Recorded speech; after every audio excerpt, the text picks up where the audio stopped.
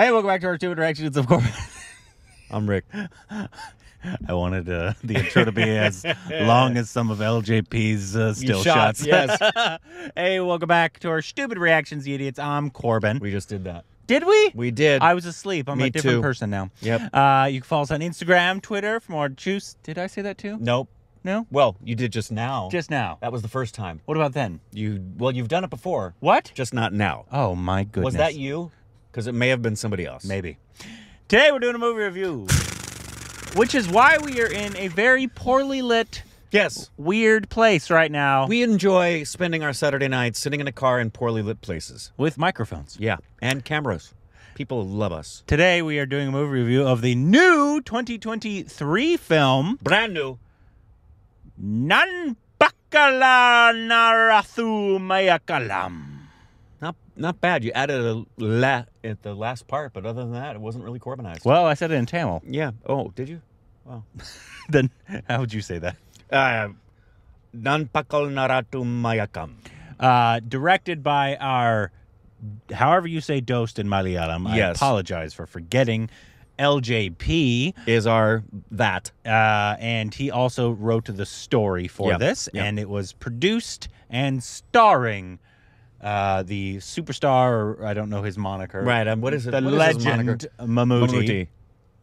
And a big ensemble cast, but this is a Mammootty film. He is the starer, and the other star is LJP. Yeah, and shocker, if you know this director, there's a lot of people in the cast. A lot It's of an people in the ensemble. cast. It's kind of But Mammootty is the lead. absolutely.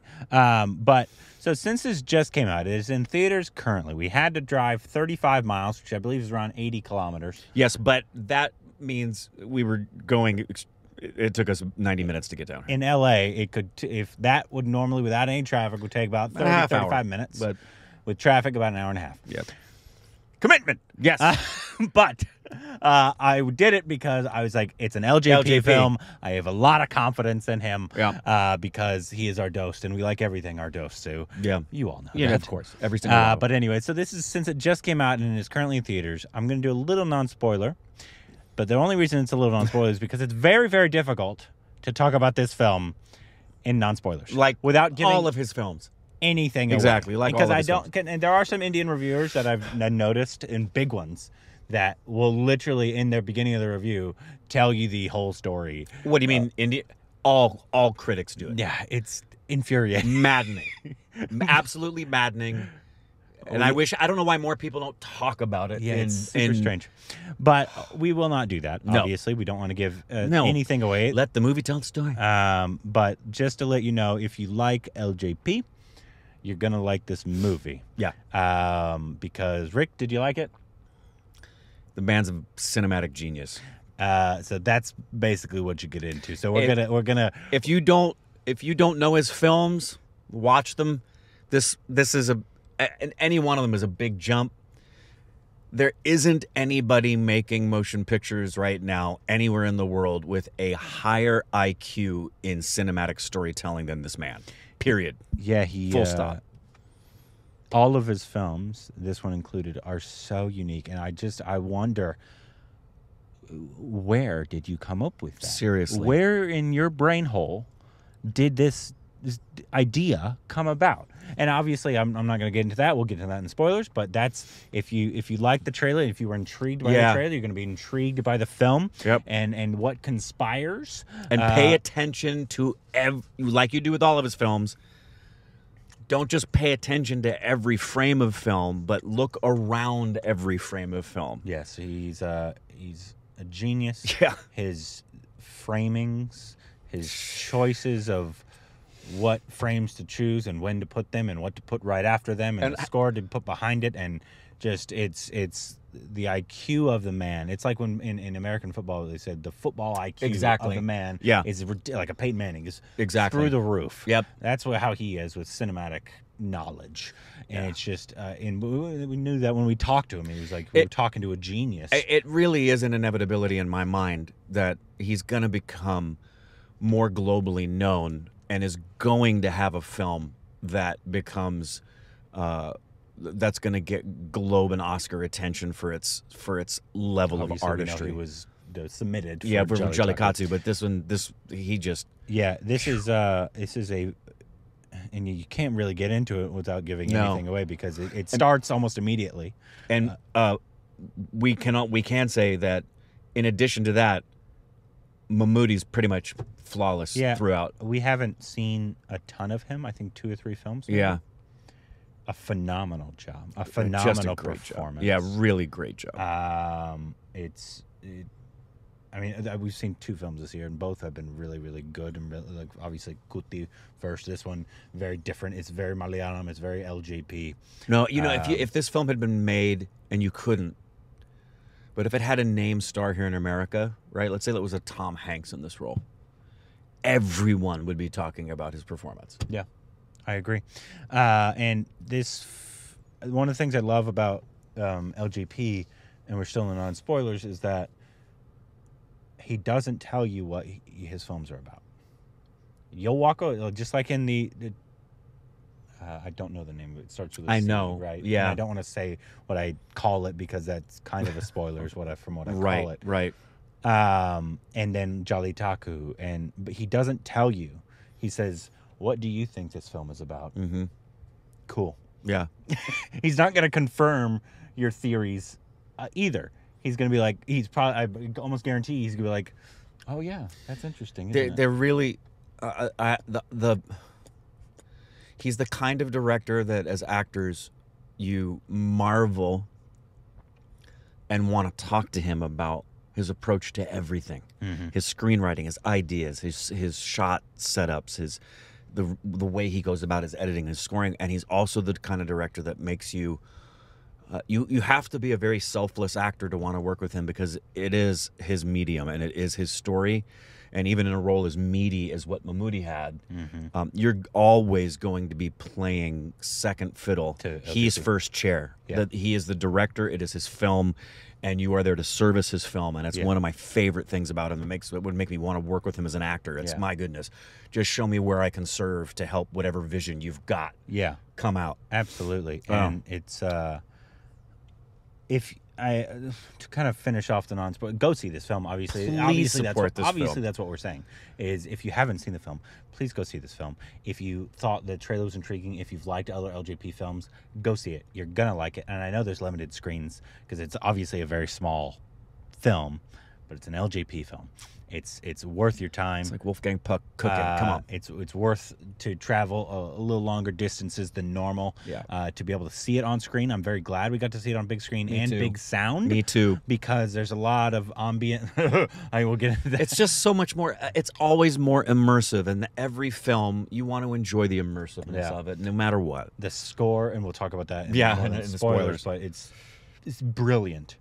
Like it's a brilliant genius film what at every he level. Did with the score, I just don't even know how he came up. I've never seen anybody do that.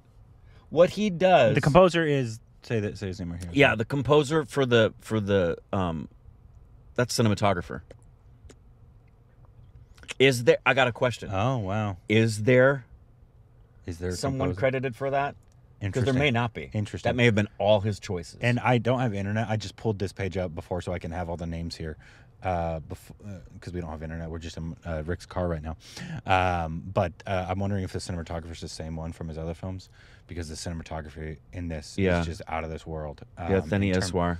Very different from like a Jolly Taku. Very different. But obviously, because that's like a different kind of beauty. This is just genius of creative shots and hilarious shots and there were some that were reminiscent of the movie, the title, forgive me, the one with the priest in the village with the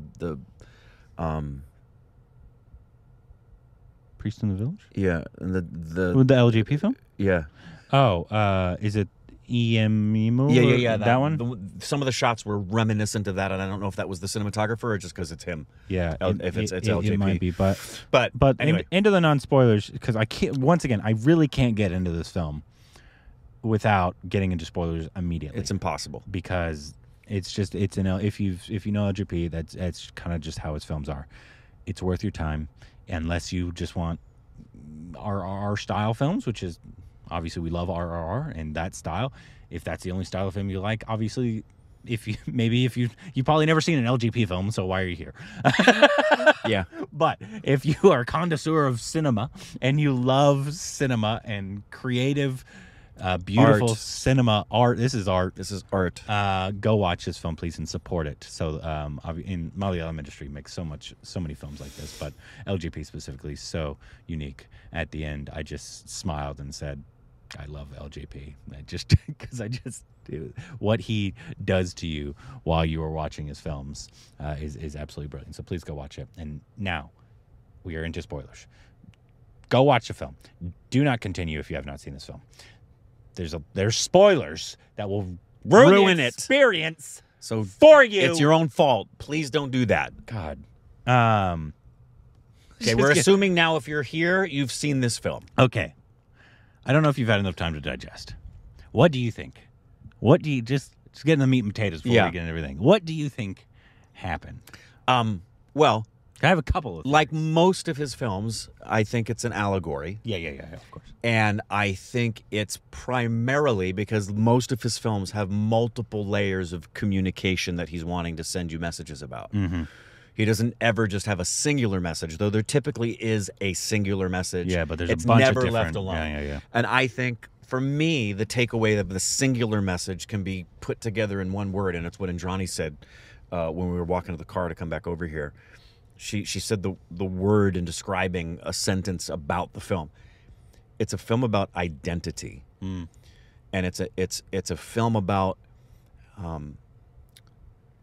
I find it to be it will be most appreciated by Indians or people who have a more than cursory understanding of Indian culture, because there is a level of consistent expression about identity and empathetic understanding of one another that I can get into deeper about in a second. But for me, that's what the greatest takeaway for me was. It's an allegory about who we are and why we are the way we are.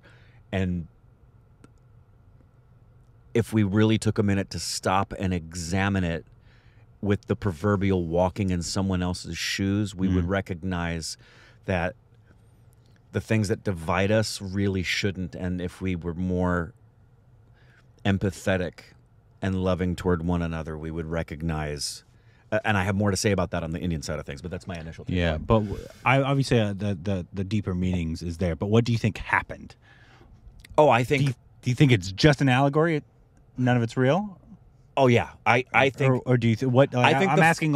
Yeah. Obviously, he goes to sleep, wakes up a different person. Mm-hmm. Yeah, I think the whole film, I don't know that the film is supposed to be something that took place. Yeah. I think the whole film is an allegory. And I think, yes, I do think if you're talking about the story, obviously there's the constant metaphor of sleep as death. Yeah. And what the and then the awaking is a new birth. And the bus represents them, all people who are like-minded, from the same place, speaking the same language, of the same beliefs, going in the same direction. And one person steps off of that and walks in another man's shoes, not by reason of his own free will, but by reason of the fact that he died and awoke. But isn't that what spiritual awakening is for somebody? That you become awakened to something and dead to an old self. Yeah. And there's both the cycles we go through as people in a singular existence, but it's very explicit. And this is the Indianness of it in terms of, I was saying this to Indrani, one of the most powerful things, I got emotional when the wives and the families looked at each other and put their hands together. Yeah. Everyone was antagonistic of each other, whether you were Malayali or Tamilian. Yeah. You didn't like each other. You didn't trust each other. Why are you speaking that language? When they're on the bus, he's like, the driver is Tamilian, and he's like, play something Malayali. And the fact of how is it that a land where so many, where there's so much diversity, why has that become a point of divisiveness and division rather than inclusiveness and empathy? Even for the millions who believe in something like reincarnation. If you're Malayali in this life, what if you had previously been Tamilian? And how would you treat a Tamilian if you had walked into Tamilian's shoes? And how would you treat a Hindu? if you walked into Hindu shoes. And what I found beautiful was that the only one who could see Was the blind was the blind woman. Yeah. She was the only one who could see through everything and just accepted it in the moment. And she loved him as her son. And I thought it was beautiful when he walked away that was when she mourned that her son was gone. It's got so much symbolism. Yeah, there's the symbolism behind it is absolutely made. And then it kind of threw me for a loop almost at the end, because I had obviously I picked up on a lot of what you were saying in terms of like the overall because his films have a lot of Christian messaging. Very much. Obviously, I think he's a Christian himself, and yeah. I think he tries to comes from what he knows, and it's wonderful. I think that's how because we call them religious films here in terms of Christian. They're all terrible here. When they fall under the faith-based films, they're all just absolute garbage. Yeah, because they don't focus on the film; they focus on this is a Christian message. I'm going to push it down your throat. They proselytize. Yeah, it's awful. It's not storytelling; it's preaching. It's garbage. But he doesn't do that. No. He's very much like Mel Gibson. Yeah, he's very much like, I'm just going to tell you a film from my own personal. Much less racist than Mel Gibson, though. Well, his films, Gibson's films aren't racist. I just wanted to piss off Rick. Go. But yeah. So you were saying your point about what you picked up on. So I like, obviously, he has all those messages. And then I kind of almost picked up on, was he ever actually awake? Oh, is this entire... No, like, I think they both can be true at the same time. Is this entire thing almost a dream just on the bus? Because there's multiple things that happened that and stuff in. I think one of the reasons why there was in the background score only radio TV is because that's what was playing in the bus, right? And so that's all he's hearing. Could very well be the entire time. Could very well be. Then except there's a reason I think it's not, and I'll tell you why. And then there's also like instances where when he's out and he's going through the village and he's hearing the window that cracking back and forth, and it happened multiple times in the barber chair. Yeah. When he's seeing in the reflection, it's doing this. It's the sound of the bus. Yeah. And so there was multiple instances in that it led me. I was like, is it? I think all those. I think that's why he's such a brilliant filmmaker. I think everything Rick said can be absolutely true, and he also thrown these kind of Inception style things happening, because it could be just a dream that happened, and all those things could obviously still be true. I think it is. In fact, it wouldn't surprise me if he told you that this film was his dream, that people could empathize with others, and that is his dream. I think there's a tell at the very, very end as to why this is not a dream. Yeah, that threw me for a little loop there at the end. The theater. Did you notice that? Why did they sub that at the end? Because it was what was on the bus. They're a troupe? Yes. that the world's a stage. It was the Shakespeare reference. That kind of the threw world's me for a stage, because they even reference that line when they're waiting outside the bus about the world being a stage. And then somebody could come away and think, was all that an act? Yeah, the entire thing. The final tell for me as to why this was not just a dream, but it really did happen. You know what it is for me? The dog follows the bus. Why does that mean it's not a dream, though? Because the dog is following him, who was just in the village taking care of him. Mm-hmm. Why would the dog just come out and randomly follow the bus if he hadn't been in the village and hadn't been connected to those people, and that animal hadn't been connected to him, and when he left, the animal followed him, which we know what the communication is about dogs in relationship to God and good people. What about the donkeys? None of them came out at the end to follow the bus. But what were they? Yeah. Well, no. What was the meaning of it? Was donkeys or was it goats? No, there was a lot of goats. Goats is what it was. A lot of goats. What was up with the goats? No clue. I have no idea what that meant, other than he was really enjoying throwing goats in the foreground because it was village life. Yeah. Yeah, and so that's what for me the tell was. I'm not sure that totally throws that theory out the window of because him just staring out the window at the end. It just gave me a vibe of he's just been sitting in there He woke up and he's just been sitting I got on the it. other. I think once again, I think all that stuff that you said, I think yeah, it all and I could have think been. you could very well be right. Yeah. That's what's beautiful about his films is he'll probably tell you you're both right. Yeah. But I saw him looking out the window of a man who's been changed because the man who got on that bus was prejudiced against Tamilians. He was very impatient. He was kind of rude to his wife. He wasn't a dick, but he was just impatient and caught up on stuff. And she's like, chill, eat your food, relax, have a good time. I don't want this drink. He was complaining a lot. And I think him looking off that way, if it was a dream, he was saying, the look on his face was one of, I'm profoundly changed by what just happened to me, which is the point of life, and as well, it's another message, is are you just on the road to nowhere and you're not living with intentionality and learning about this experience in life? He could have been walking in a daze. He could have been changed by the dream. Could have been. Dreams are pretty big in Christianity, as you know. But why did the dog come out because this is reality? You really hung up on that bitch, huh? Or did the dog come out because he's still in the dream and life is but a dream, and it's just row your boat? Wow. Is the top still spinning? Yes. Exactly. That's the dog is the top. Very much so. Very much so. The dog is very much the top. And the question is the dog spinning or does it fall over? I absolutely believe that's the case. Oh my word. Yeah. I think one of the biggest tells is why I think it was almost like a dream state for him is because of the background score, which is what I know we talked about in the non-spoilers.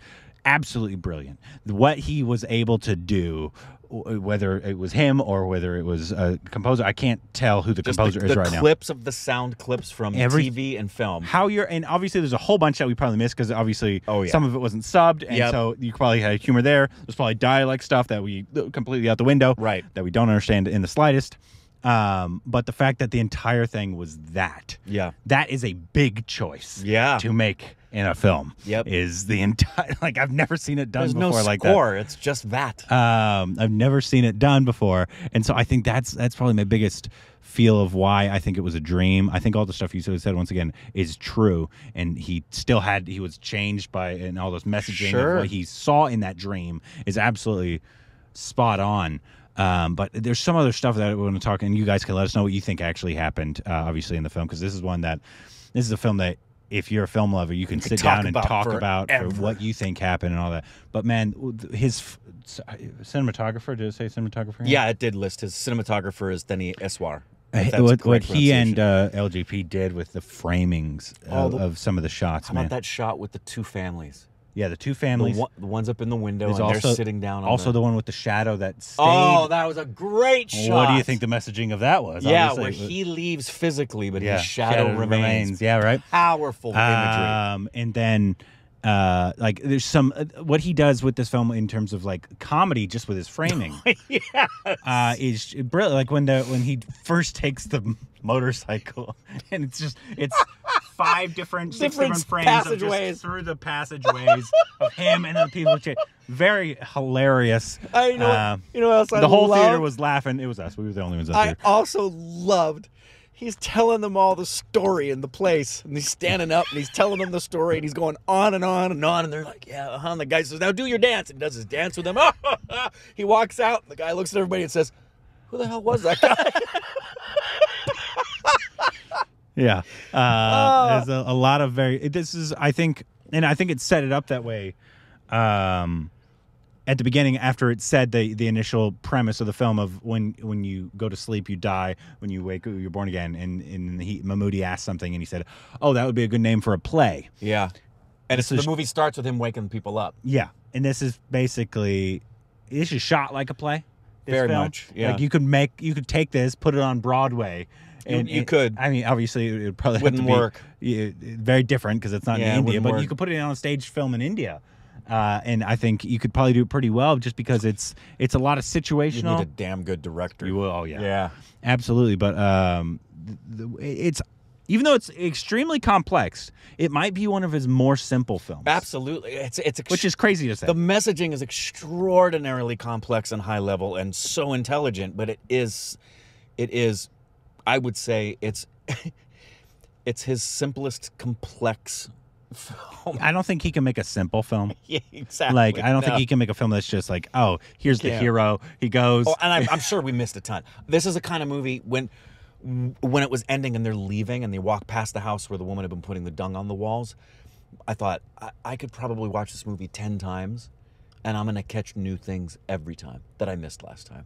Messaging that he's done through visual symbolism or something in the sound or something somebody's doing at that moment. I mean, it's just, it's richly loaded with so much. And it was just absolutely gorgeous as well. Like that, the scene where he's saying the Tamil dialogue and going back and forth was brilliant in this. Mammootty did a phenomenal job, great job in this entire thing. I like of feeling like two different people very subtly.